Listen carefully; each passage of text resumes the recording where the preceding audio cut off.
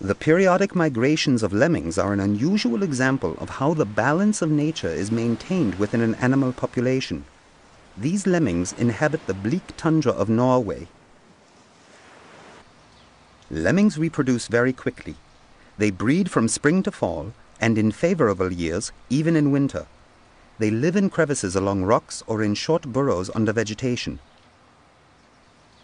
A female may have between 3 and 9 young in every litter. Lemmings have a variety of natural enemies that include hawks and wolves. During normal periods, lemmings make short, annual spring migrations in search of food and shelter.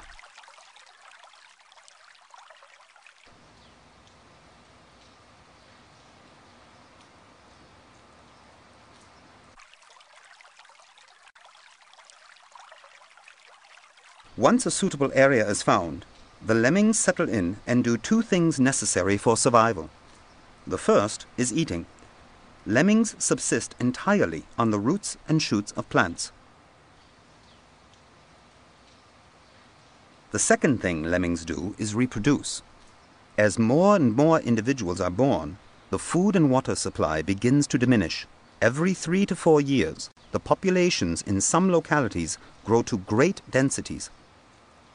In response to this overcrowding, lemmings exhibit a very specialized behavior. Individuals begin to migrate away from the centers of dense population. They group together and move in detectable waves across the countryside.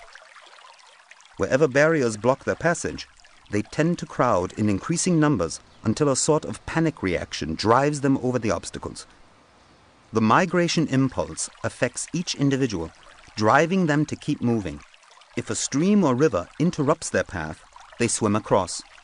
Many die during migration, perishing by predation, starvation, or accident. Occasionally, some reach the ocean and plunge in. Once again, they begin swimming.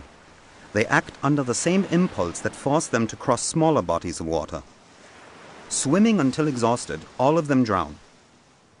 Through this migration and mass drowning, the number of lemmings is checked.